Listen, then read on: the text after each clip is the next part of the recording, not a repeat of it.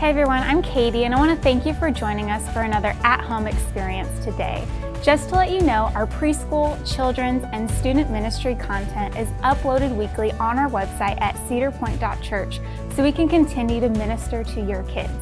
We do have services going on inside the building now, and we'll continue with the service times of 9:02, 11:02, and 1:02 throughout the month of June.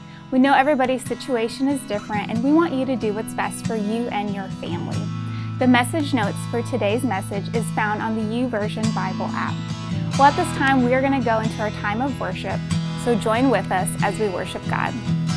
Good morning, Cedar Point family. We're so glad you joined us today. Would you stand with me in worship?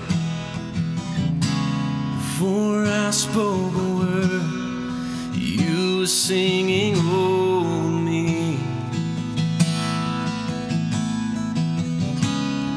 You have been so, so good to me. Before I took a breath, you breathed your life in me.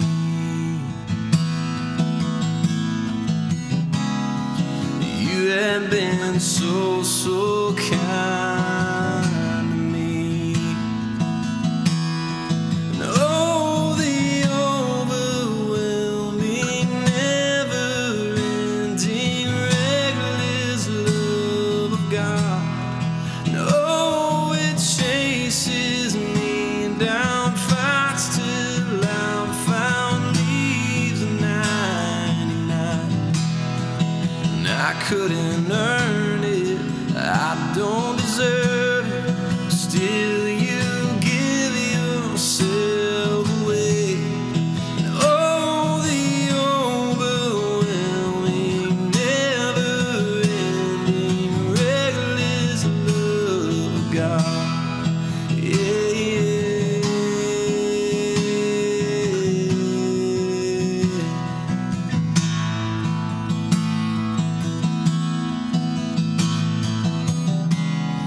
When I was your foe, still your love fought for me.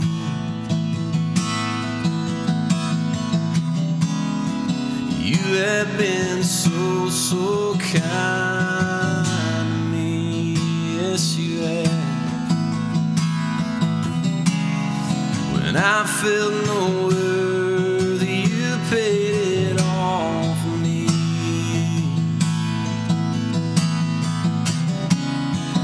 You have been so, so good to me. And oh, the overwhelming, never-ending, reckless love of God. And oh, it chases me down, fights till I'm found, leaves 99.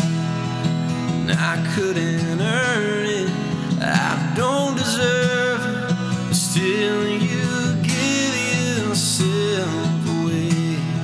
And oh, the overwhelming, never-ending, reckless love of God. Yeah.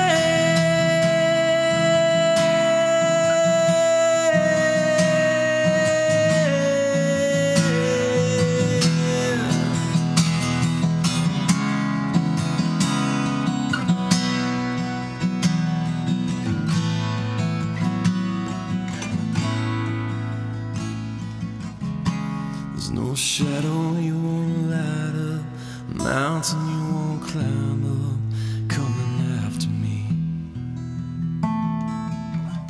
There's no wall you won't kick down, lie you won't tell, coming after me. There's no shadow you won't light up, mountain you won't climb up, coming after me. There's no wall you won't kick down, lie you won't tear down, coming after me. There's no shadow you won't light up, mountain you won't climb up, coming after me. There's There's no wall you won't kick down, a lie you won't tear down, coming after me. There's no shadow you won't light up, mountain you won't climb up, coming after me.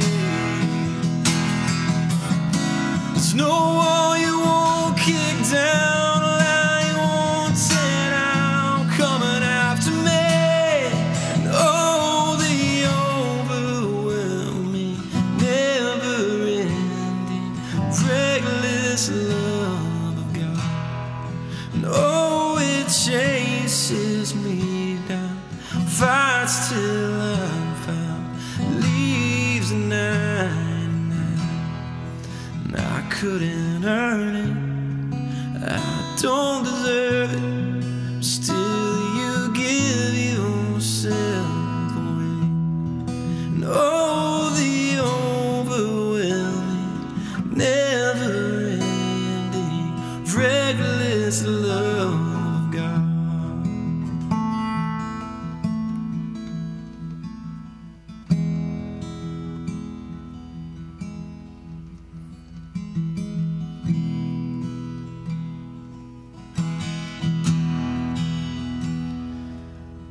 God, I look to you, I won't be overwhelmed. Give me vision to see things like you do. God, I look to you, you're where my help comes from. Give me wisdom, you know just what to do.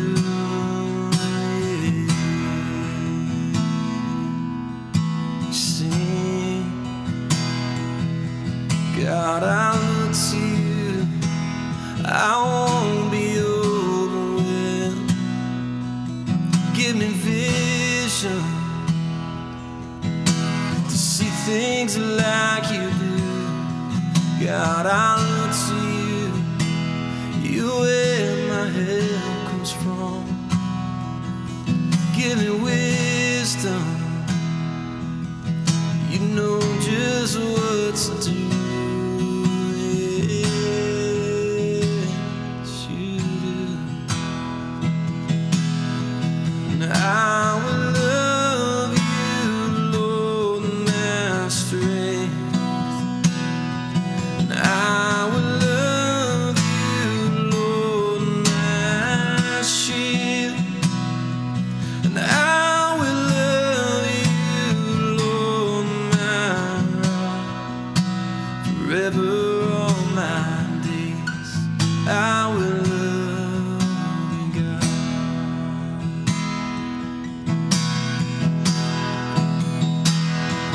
And I will love you, Lord, my strength.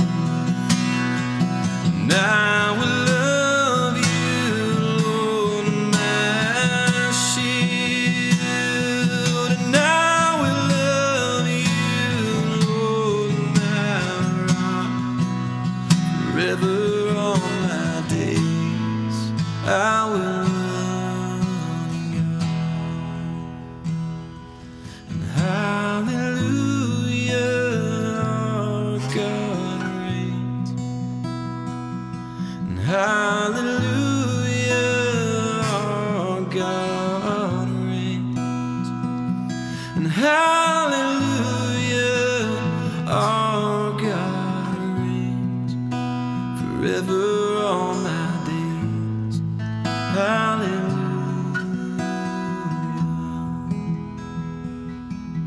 hallelujah.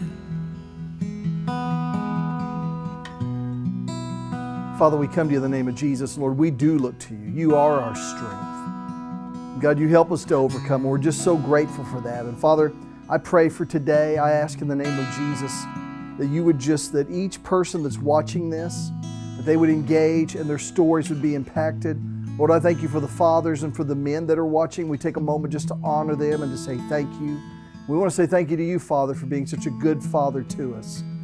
And so we lift up these things. Jesus, I declare that these messages are story changing because that you're in them. And so I thank you that you are the story changer. And we pray that the Holy Spirit would just do a work in us that only the Holy Spirit can do. And so, Lord, and that this is a growing church because people matter to you. And so I pray for everybody that's listening, everybody that's watching. I ask you in the name of Jesus that their hearts would be grabbed, that they would be arrested and attentive to what you want to do in each one of our lives. And Lord, use me. Help me to say things.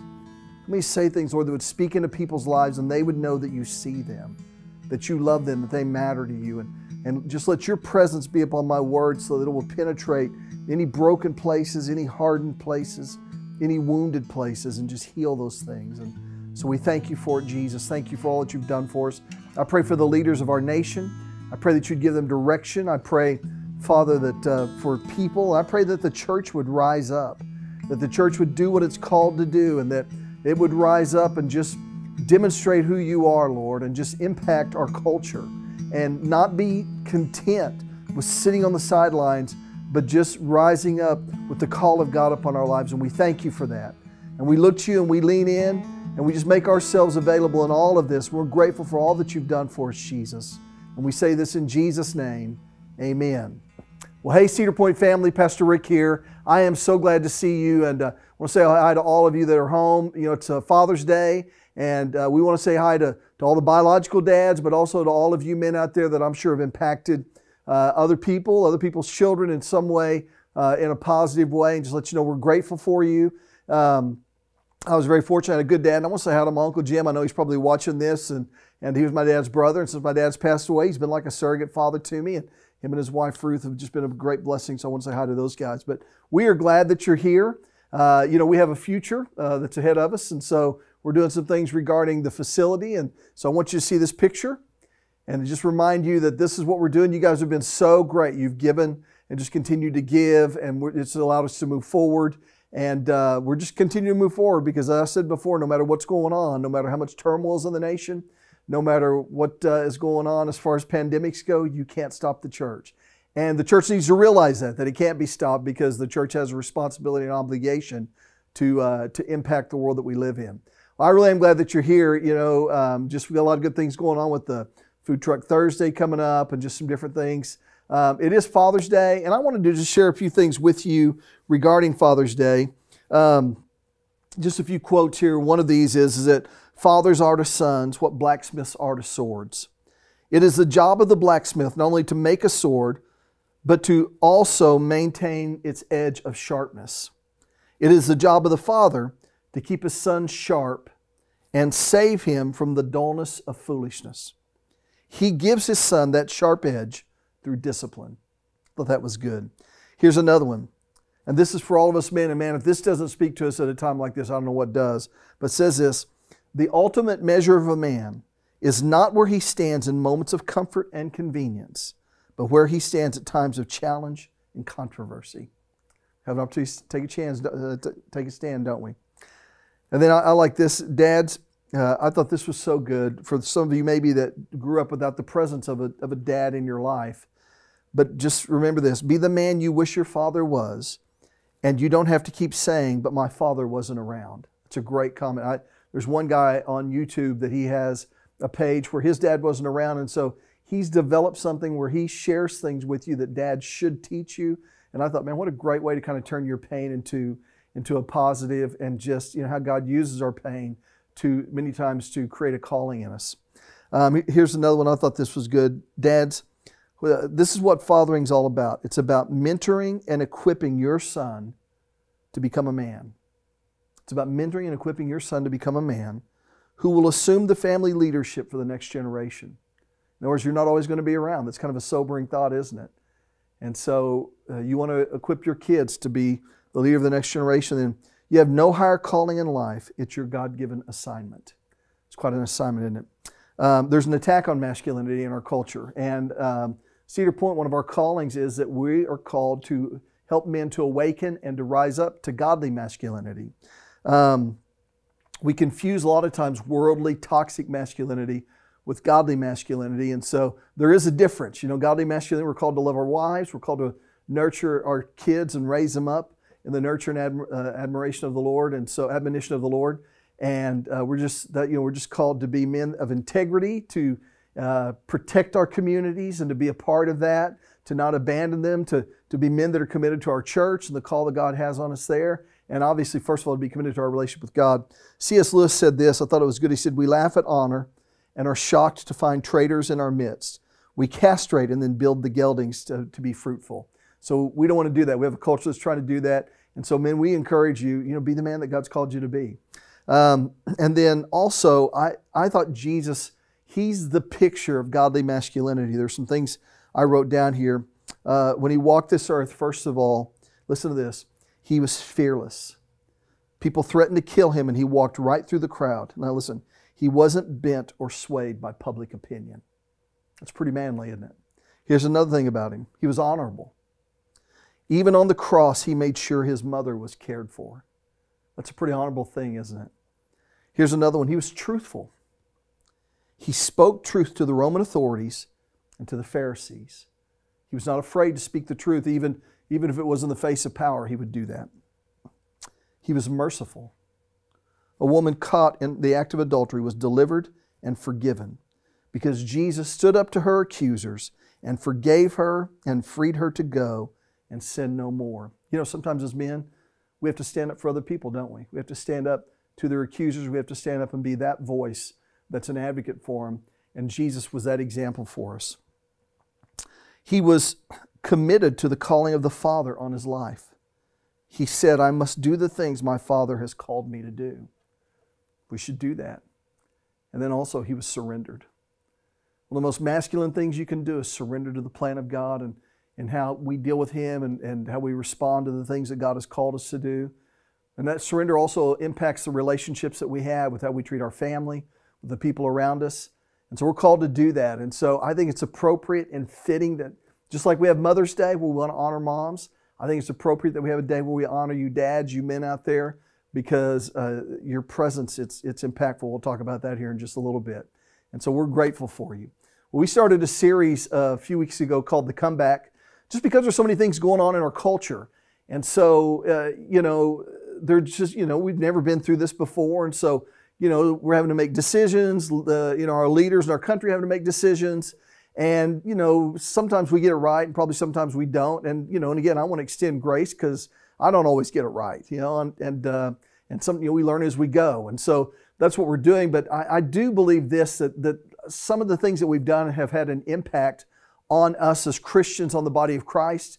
And so we talked the first week about coming back in our relationship with God, that would be restored, because in so many ways I think it's been easy to disconnect from the things that we need to do in order to have a healthy relationship with our Father. Remember that here we don't talk about religion, we talk about relationship, because that's what Jesus came to give us. And so relationships need nurturing. They need investment. Last week we talked about depression and how easy it is whenever we separate ourselves and we do different things. We can get in isolation, and it's easy for us to begin to embrace thoughts that the enemy has. He tries to get them to stick.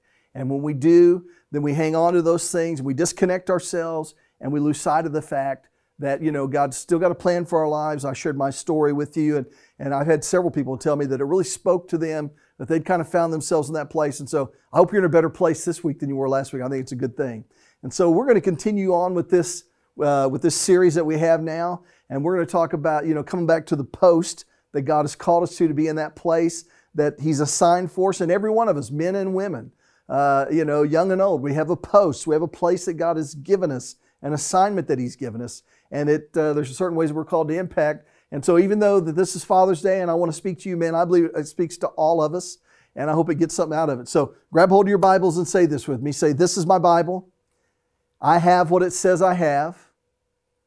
I can do what it says I can do. I declare today, my mind is alert. My heart is receptive. I'll be taught the Word of God, and I'll never be the same again." Well, hey, open up your Bibles, if you would, to Ezekiel chapter 22. Now, you're still learning your way around the Bible. There's an Old Testament and a New Testament. The Old Testament starts with Genesis. The Old Testament is before the birth of Jesus. Ezekiel is in the Old Testament. And so it's right before the book of Daniel. It's several books after the book of Psalms. Psalms is kind of like right in the middle of your Bible typically if you're not using anything digitally. But it's Ezekiel, Daniel is the way it kind of goes. So you'll find it right in there. It's a longer book, and so it should be easier to find. But Ezekiel, open up your Bibles, Ezekiel 22. And so we're going to talk about, coming back to our post. When I say post, that it's kind of the place that we've been assigned, the place that we've been planted, the responsibility, the calling that God has given for us. And, with everything that's been going on, as we've stepped away and as we've been put in a place that, sometimes sheltering at home and that type of thing, trying to do the wise thing, trying to make good decisions.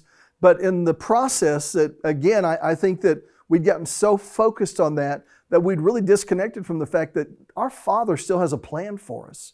Our Father God still has, His will still matters in what He's called us to do. And as I've shared before, as we've gone through this, that, personally, I've dealt with some discouragement, and the Lord's just had to remind me that no matter, what takes place, it doesn't change the fact that He's got an assignment for me. That He's got a calling on my life. He has a calling on your life. And there's things that He wants each one of us to do. And so we're going to talk about, what happens whenever our presence isn't there, and then what happens when our presence is there, and then how God wants to use us. And so in Ezekiel chapter 22, verse 25, now as I read this, He's addressing the children of Israel and telling them some things that are going on in their land. And some of it you may think, man, that sounds a little bit like what we're dealing with right now. So let's just listen and see if you make that connection. Ezekiel 22 verse 25 says this, "Your princes plot conspiracies just as lions stalk their prey. They devour innocent people, seizing treasures and extorting wealth. They make many widows in the land. Your priests have violated my instructions and defiled my holy things. They make no distinction between what is holy and what is not. And they do not teach my people the difference between what is ceremonially clean and unclean. They disregard my Sabbath days so that I am dishonored among them. Your leaders are like wolves who tear apart their victims. They actually destroy people's lives for money. And your prophets cover up for them by announcing false visions and making lying predictions. They say, my message is from the sovereign Lord, when the Lord hasn't spoken a single word to them. Even common people oppress the poor, rob the needy, and deprive foreigners of justice. I looked for someone." Now listen to this. So He gives all of these issues. The Lord gives all these issues that are going on in their culture, all the things that are happening in their culture. And again, and sometimes people are like, well, I wonder what God's trying to do here. And He's pointing out that these are things that the things that they're seeing are a result of decisions that people are making. And so He says, here's what His response is. He said, "I looked for someone who might rebuild the wall of righteousness that guards the land." In other words, He said, man, I was looking for somebody, and He said, that would rebuild the wall of righteousness that guards the land. In other words, the thing that was going to keep the people safe was righteousness. And if somebody would stand up, just embrace their post, embrace the calling of God upon their life, and begin to be a voice, to be a presence, to be a force, that righteousness, that right living, that right standing, making right decisions, that would become a protection in and of itself. And man, as I think about it, I hope it's coming through, because there's this awareness in me of how powerful that is, that when we as people make right decisions and do the right thing, there's a strength and a protection that comes in that. And so He said, I was looking for somebody to do that. Would somebody just show up and do that? So he said, I look for someone. Everybody say someone. I look for someone who might rebuild the wall of righteousness that guards the land. I searched for someone. In other words, it was like God wasn't indifferent to what was taking place. Well, Pastor Rick, why didn't He just fix it? He wanted to.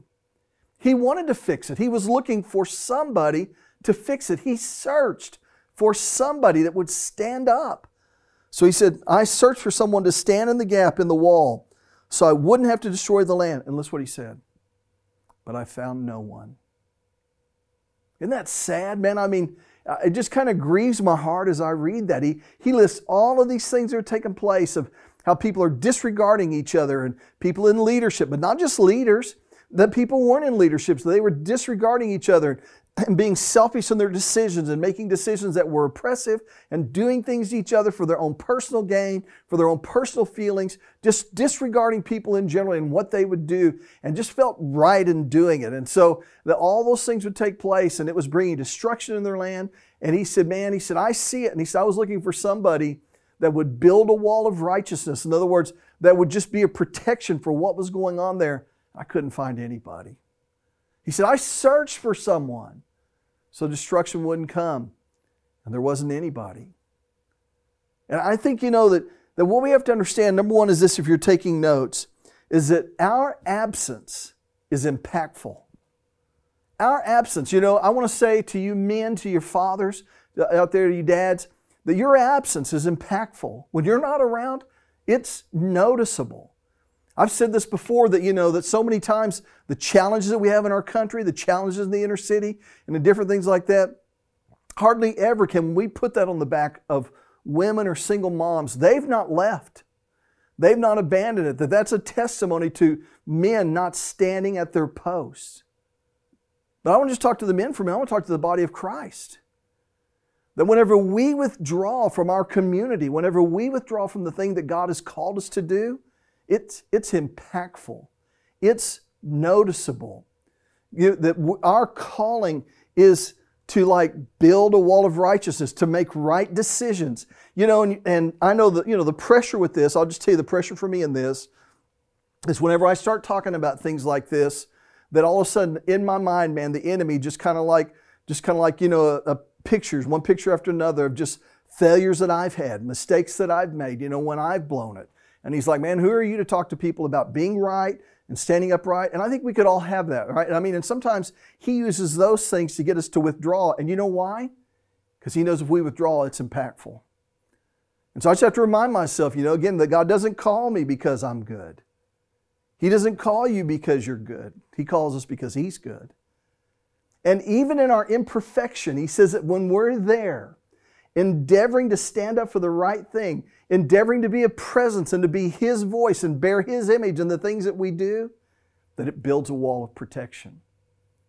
I'm just telling you, I've seen that with what's gone on, that, and in our culture anyway, for the last several decades, there's kind of been this push from our culture that, the church should really kind of mind its own business and sit on the side and that type of thing. And I'm just going to tell you what right now, we're not doing that. We're not doing that. I'm not moved by that. I don't take orders from culture. We take orders from Jesus and what He's called us to do. And so we're not going to step away or anything like that. We're going to operate in the love of God in everything that we do. Jesus said that would be our logo and our icon, that people would know that we're His followers, not because we're the angriest, not because we're the loudest, but that He would know that we're His followers because of how we love people. And so we're going to do that. But to love them, you have to be there. And so the enemy has tried to shame us. He's tried to shame me, to get me to step away, just in guilt or whatever. And so I'll just stand before you right now and tell you that, hey, I am imperfect. And if you're around me for just even the short amount of time, that my imperfection will show up, and sometimes it will be glaringly apparent to you. But in those times, I want to do my best to apologize, to repent, and not withdraw and retreat, but to stand back up and just say, this is right, this is who we're called to be. We're image bearers of the Most High God and what He's called us to do. So number one is this, is that our absence is impactful.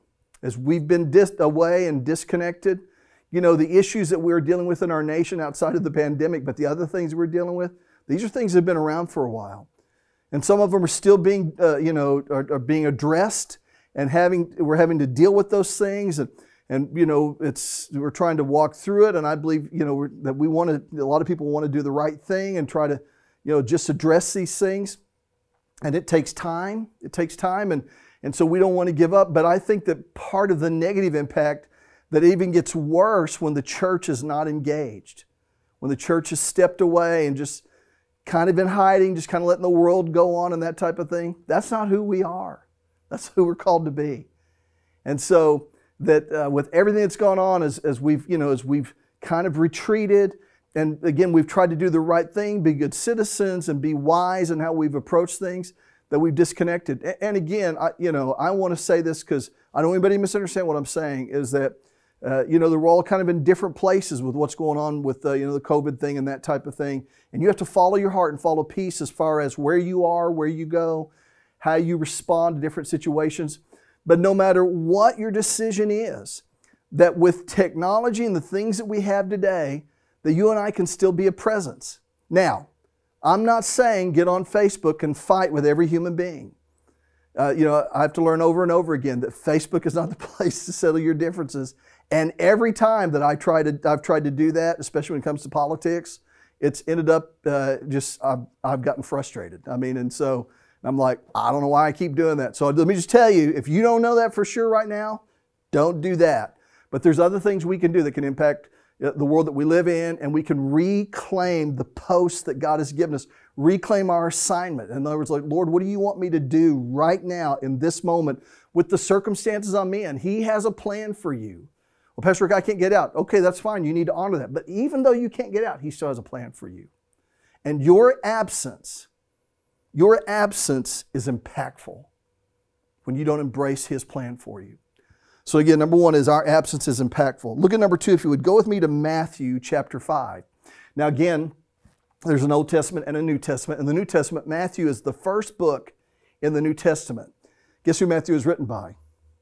If you said Matthew, you're right. You're not getting anything, but you're right. You won that contest. He was a Jesus follower, and he was an eyewitness to what took place with Jesus. So he writes this account, and so he hears Jesus as he's sharing in one of his sermons on the Sermon on the Mount.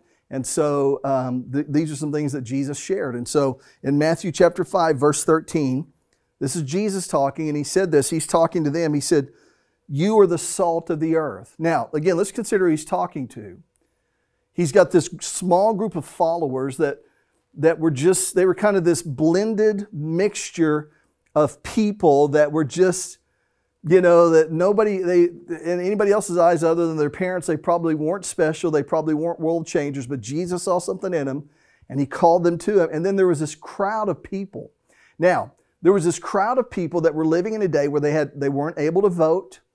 They had no military influence, no economic power. They had no social standing or any of those things. And yet He was talking to them, all of the things that typically, or many of the things that typically you and I would use to identify influence, they didn't have. And yet Jesus said this about Him. He said, "You're the salt of the earth."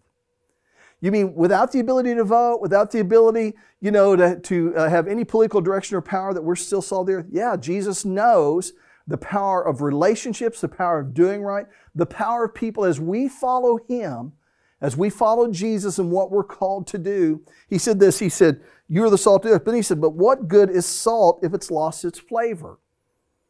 And so in other words, He said that salt has a distinction. Now, I will tell you this, I've shared this story with you before, but it's the best picture I haven't found a better one, so you get to hear it again. That my wife, what she would do, especially in our younger years, we would go to McDonald's, and as we're getting ready to order, and I don't know about you, but it would always be a frustration for when we pull in McDonald's. We had our three kids were kind of younger at the time.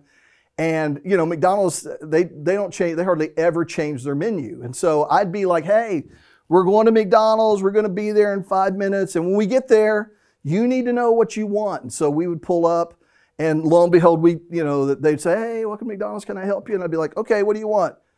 And the ums would start, and man, my frustration, I'm like, "Hey, I'm going to order for you if you don't tell me." And she'd be like, No, you're not. You're going to be nice," and that kind of stuff. And so eventually we'd get the order. And after we had the order, then she would ask him two questions. Like if she wanted coffee, she'd be like, "How fresh is your coffee?" And I'm like, "Oh man, you're going to ask me."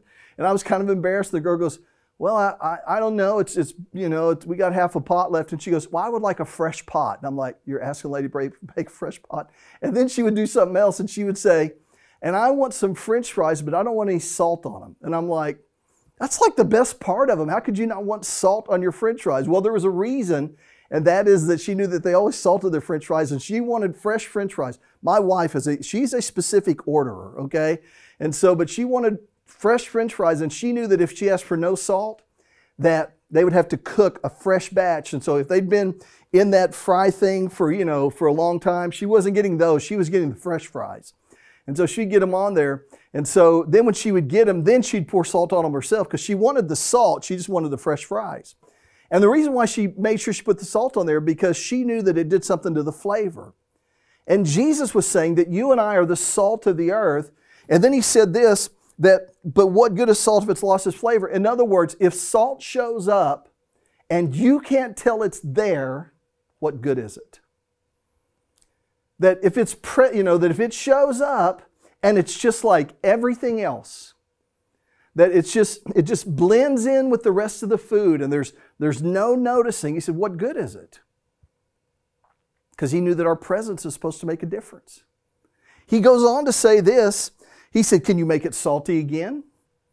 It will be thrown out and trampled underfoot as worthless. Now, again, you have to understand that salt in their days was a very pricey commodity. It was one of the spices that they would use, and there were so many things they would do with it. It would flavor food. It would preserve it. It had some healing properties and that type of thing. So it was expensive. And so to throw it out meant that this thing that one time would be considered expensive was not worth anything at that point, because whenever it showed up, that it lost the very thing that it was called there to do, and that is make a difference in its surroundings. And then he went on to say, not only are you the salt of the earth, but he said this. He said, you're the light of the world. Let's think about this for a minute. That the world is this dark place. That it's just, there's no natural light in it.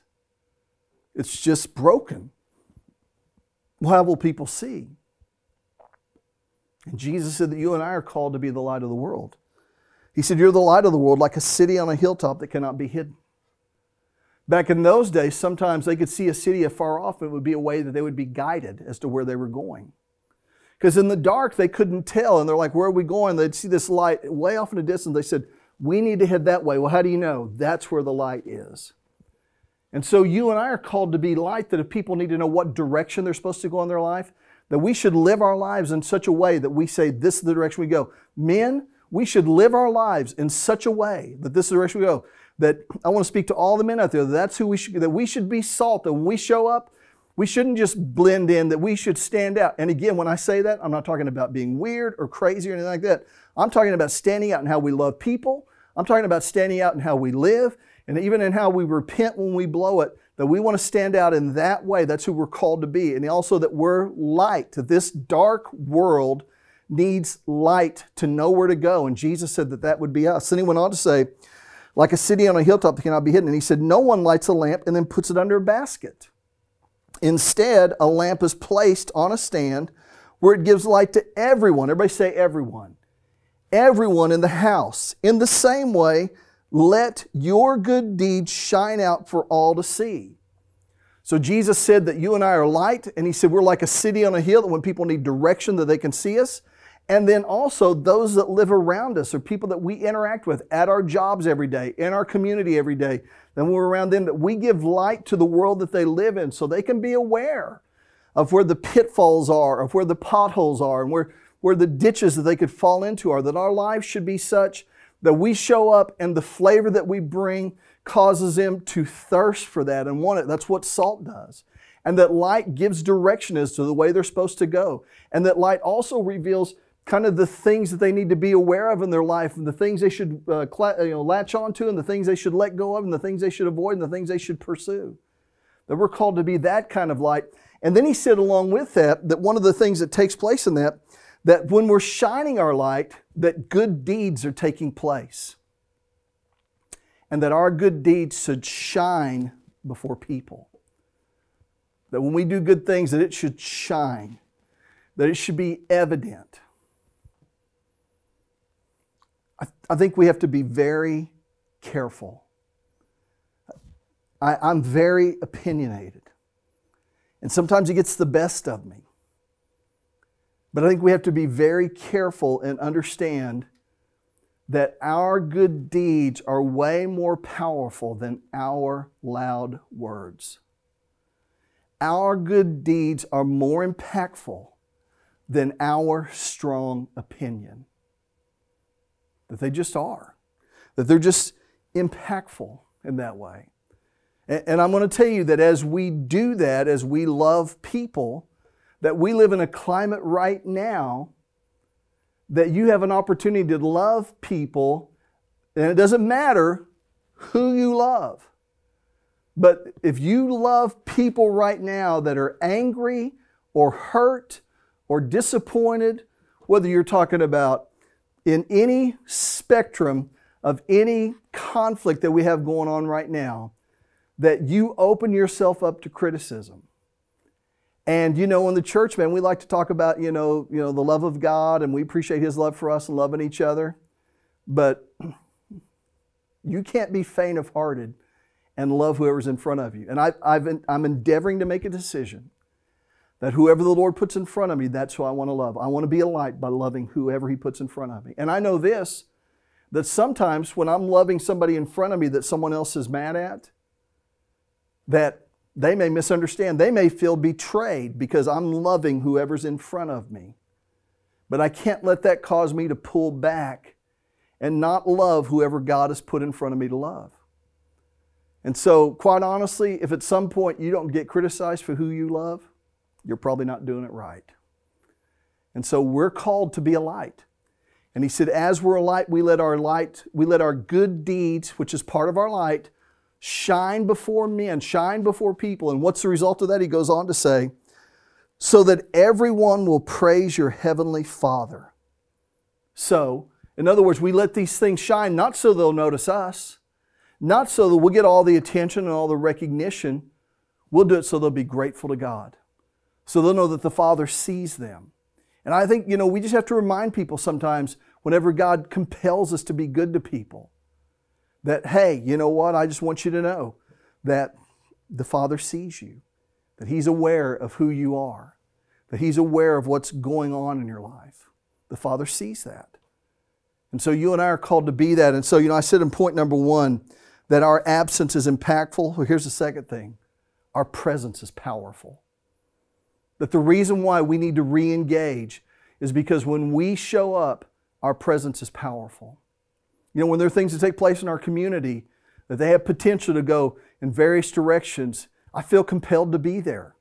I feel compelled to be there, and I feel compelled to be good to whoever else is there, whether I agree with them politically or not, whether I agree with them society-wise or not, that God has called me. He's called us to love whoever's there.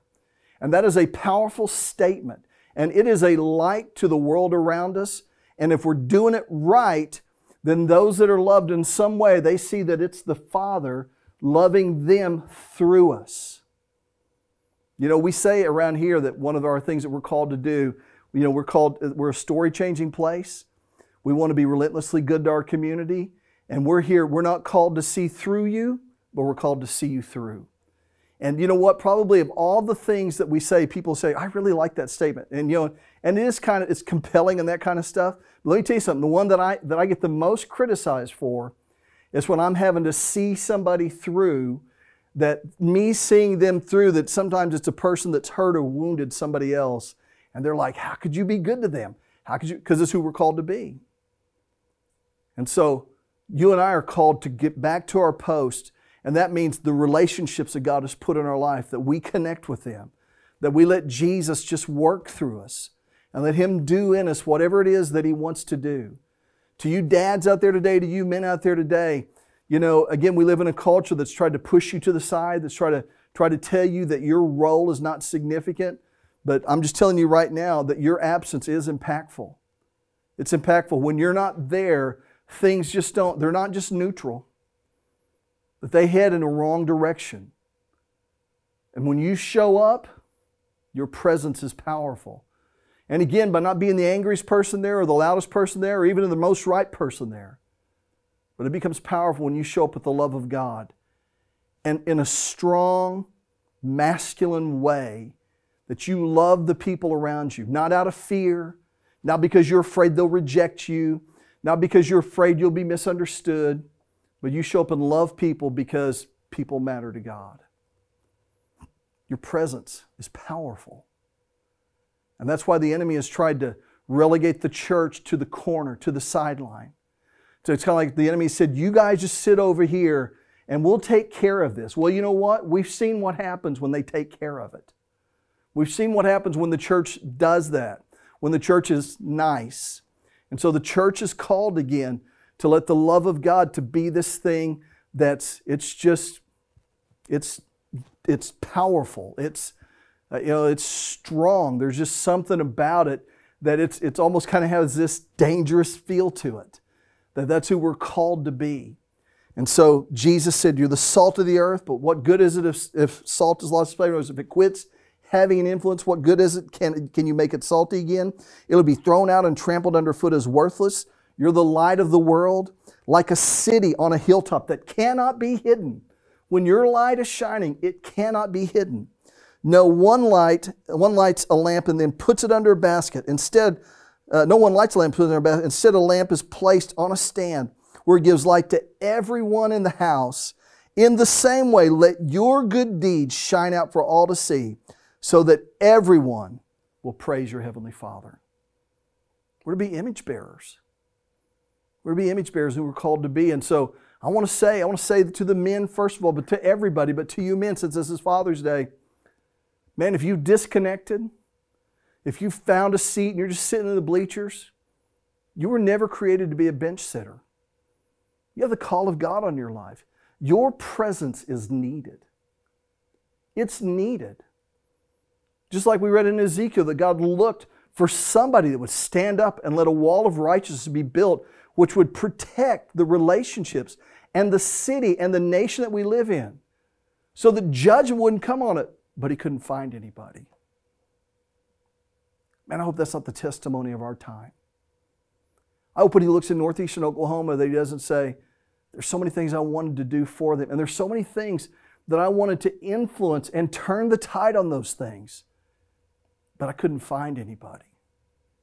I don't want that to be us. I want to be us. Men, I don't want it to be us. I want to say you have a place. You have a position. And to reclaim your post, what God has given you. Ladies, I want to say you have a place that God has called you to do, that He's called us to do. And again, it's Father's Day, so that's kind of who we're driving this to, but it applies to all of us, doesn't it? That if we've disconnected from what God has called us to do, then we have to re-engage and reconnect and be who He's called us to be. So number 2 is this, our presence is powerful. Let's look at number 3. You're in Matthew there. Go to Matthew 28, the last chapter in the book of Matthew. Matthew 28, verse 18. Now Jesus had been crucified. He'd been raised from the dead. And He had appeared to the disciples on different occasions, but here He's giving them final instructions. And in Matthew 28, verse 18, it says, Jesus came and told His disciples, I've been given all authority in heaven and on earth. In other words, because He was raised from the dead, He was given authority. So He's given authority. He said, because of that, therefore, in other words, they used to say, you see our Bible teachers say, whenever you see a therefore, find out what it's there for. And so He's saying therefore because He has this authority, that because of that, then we should go. Everybody say go. Therefore go and make. Everybody say make. Therefore go and make disciples of all the nations, baptizing them in the name of the Father and the Son and the Holy Spirit, teaching these new disciples to obey all the commands I've given you, and be sure of this, I'm with you always, even to the end of the age. So He's called us. He said, look, I've been given all authority, and as my follower, because I've been given all authority, I don't want you to stay and wait. I want you to go and make. So number 3 is this, our calling is to go and make. In other words, that we're not called again to sit on the sideline. We're not called again to hide in the stands and cheer from the upper section or boo or be critics, in the middle of the crowd. We're called to engage because our absence is impactful. It impacts our world. It impacts our community. It impacts our family. It impacts our church. It impacts the things that God has called us to do in the place that He's put us. And our presence is powerful. It's powerful when we're engaged and we show up and let Jesus lead us in how we deal with our family. And let Him lead us in how we respond in our community. And let Him lead us in how we deal with other people. Not just people that disagree with us, but especially people that disagree with us. Jesus covered that. He's like, anybody can love people that are good to them. Anybody can love people that think like they do. Anybody can love people that agree with them or vote with them. He said, what difference are you from just the everyday Joe? But He said, when you can love your enemies and you can love people that think differently than you, that's when you make a difference. And Jesus said that He's called us not to wait for people that disagree with us to come to us, not to wait for people that don't think like us to come to us. He said, I'm telling you to go. That your role, the call on your life is so important that you can't wait for it to happen. You have to go and make. You know, our calling as a church is to introduce people to a real relationship with Jesus. We want to help them connect with a small group because we believe that in relationships, real change takes place. And we want to help them discover what their gifts are so they can serve in a ministry team, but also serve beyond our church doors. And we take that very seriously. And we're doing what we can, not to wait on people to show up, but to go and to pursue that. But yeah, that's our vision as a church as a whole. But you know what? It's really the vision that we should have as a body of Christ. And so I want to say to you men out there, to you fathers out there, to you dads, and then I want to say to everybody else that the call of God on our life is not to sit and wait, not to say, hey, y'all need to come over here. But the call of God on our life is to go. Everybody say go and make. Say make. To go and make. He said, what? Go and make disciples. In other words, go and make. Go teach people how to follow Jesus. Well, how do we do it? We talked about it. With our presence being there, letting our light, our good deeds shine before men. Have you ever seen something shine and reflect the sun? That's what our good deeds do. They shine. And then when we do it right, they glorify our Father which is in heaven. I feel very passionate about this. And I know that, that if you're like a Bible scholar, if you were looking for deep today, if you were looking for, I want to know what the tense is in the Greek and that type of thing, you ain't getting it here today. But what you are getting is who we're called to be as Christians. And to be real transparent with you, I don't think the world cares how much of the Greek we know. I think they do care in how we treat them. That I think if you ask a dark world what it needs more, it's not a deep Bible study, it's a deep love. And to the men out there that have been convinced by culture that your role is not very important, that you're not very significant, man, I want you to push that lie away from your thoughts. And I want you to figuratively stand and re-embrace the post that you've been assigned to guard, to care for, to stand up for, to be a wall for. That the enemy has to go through you. If he's going to do anything, he has to go through you because you're armed with the armor of God and that the love of God is just displayed and demonstrated to the people around you because you know that your presence is powerful. And you know that your absence is impactful. And you know that God has called you not to sit and wait, but to go and make. And that's what followers of Jesus do. I hope you're stirred. Men, I hope today on Father's Day is a great day. I hope that the people around you that love you honor you and recognize, especially if you're there with them, what a gift you are. But I hope in the middle of that you live a life, that we live a life that's worthy of being honored. That we set an example that's worthy of being valued. And if we haven't, then we don't need to wallow in it or let condemnation or guilt or shame keep us down in the mire. We can receive the forgiveness of God and make a fresh start. It's been said before that you can't go back and get a brand new beginning, but you can start right now and head towards a brand new end. And so we can do that. So I want you to bow your heads and close your eyes for just a minute. Let's just spend a moment with God. Just let Him speak to you.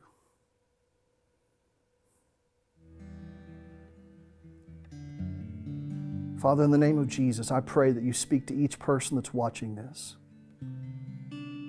I thank you that the Holy Spirit is just in each house, in each car, in each room where people are watching this. And I pray, Holy Spirit, that you would just deal with each of our hearts and reveal places that we've set back, places that we've abandoned our post, places that we need to get back up and move back towards, and just let our presence be a powerful thing that's there as we go and make disciples, as we go and make a difference with what you've called us to do.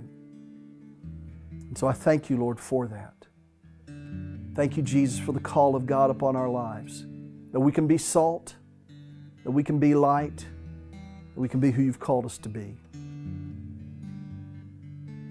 With heads bowed and eyes closed, I want to say one other thing, man. If you're here watching this and you've never made Jesus the Lord of your life and you want to do that today, I'd love to pray for you.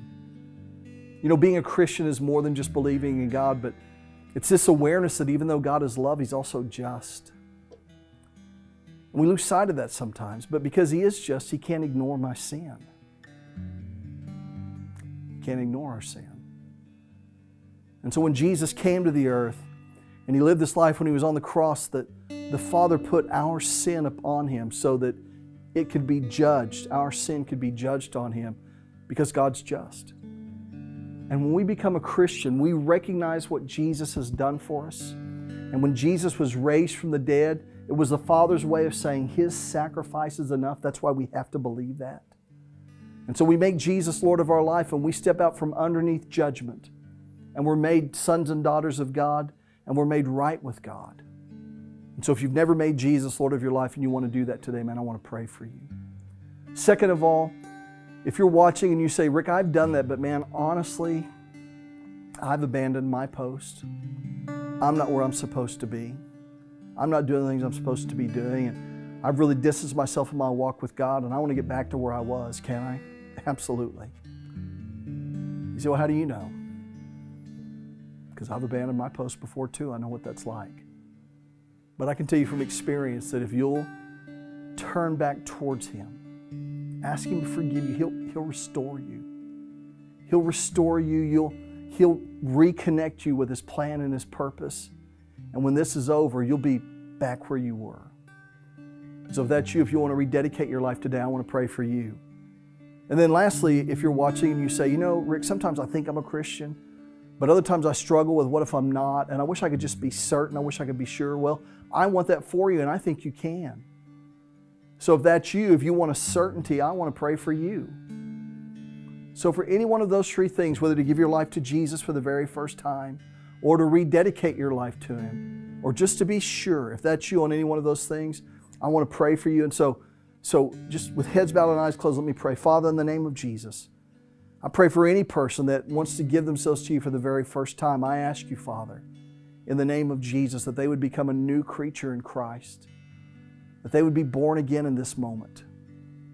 And Father, for anyone that's rededicating their life, I pray in the name of Jesus that You would restore them in this moment, that they would be reconnected to the plan and purpose of God, free of guilt, free of shame, rededicating their life. And then, Father, for any that struggle with, am I really a Christian? I pray when this moment is over that they would know they're yours not because they feel like it, because some days I don't feel like it. And they would know they're yours not because they always act like it, because some days I don't act like it. But they would know they're yours because You said whoever calls on Jesus will be saved. So on the days I don't feel like it, and even on the days I don't act like it, I know I'm Yours. Because I put more confidence in Your promise and what Jesus has done than I do how good I am or how good I feel. Because Your promise can be trusted. And so I thank You for that in Jesus' name. Now look, I prayed for you and that's good, right? But because God wants to be your Father and wants to have a relationship with you, and in relationships, both people talk. And so, you know, it'd be a bad relationship if you were married to somebody and you always had me do all the talking for you. No, you talk, you invest in that relationship. So I want to lead you in a prayer where you're talking to the Father yourself. And so I want you to repeat after me. Everybody repeat after me. And even if even if you're in a good place with God, it's good to reaffirm our faith. But if I spoke to you a minute ago and you either gave your life to Jesus for the first time or rededicated or just need that assurance, you say this out loud. Let's all say this out loud. Say, Dear God, thank You for Jesus. Jesus, be Lord of my life. I know what that means. That means I'll do what You say. To the best of my ability, and with Your help, I'll follow You all the days of my life. Thank You for dying on the cross for all my sins.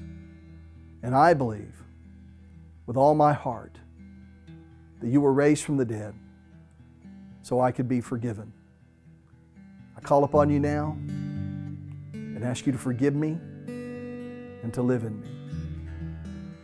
And I thank you for forgiving me and saving me and loving me. I'm yours. In Jesus' name, amen. Isn't that awesome? Man, I'm just so excited for you. Thank you for engaging, and that we have some instructions for you. We want to give you some information, some more things, and just stay engaged, stay connected in this.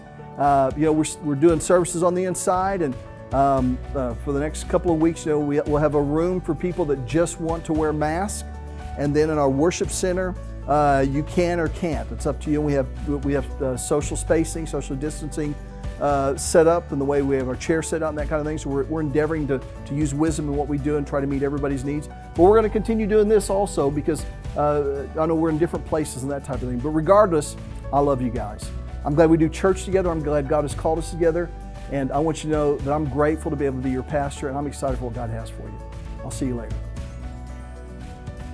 If you made a decision today to give your life to God or rededicate your life to God, we are so excited for you, and we want to hear from you. You can message us on our Facebook page or email us at info@CedarPoint.Church. We will have someone reach out to you and help you with the next steps to take. Just to let you know what's going on with our other ministries at this time, Cedar Point Recovery is meeting again on Mondays at 7 p.m. The Crossing, our young adult ministry, will not have service during the months of June and July. Cedar Point students, our ministry for 6th through 12th grade, will not have service during the months of June and July, but will continue with the Tonight Show on YouTube on Wednesdays at 7 p.m. and also have some summer hangouts for middle school and high school students. You can find out the information for those on their social media at Cedar Point Students. Our kids ministry, kindergarten through 5th grade, will have service during all of our Sunday service times at 9:02, 11:02, and 1:02. Our preschool ministry will not have service at this time, but they are having a party on Tuesday, June 23rd at the Claremore Splash Pad at 6 p.m. This event is for our preschool families. Pizza will be provided, so please let us know if you're going to come by emailing info@CedarPoint.Church. On June 25th, we will have a Food Truck Thursday event from 6 to 9 p.m. where we host the Kids Zone on Main Street. We will need story changers to help with this event, so if you're able to help, you can sign up by emailing info@CedarPoint.Church. We want to thank you again for joining us today. We hope you have a great week, and we will see you next time.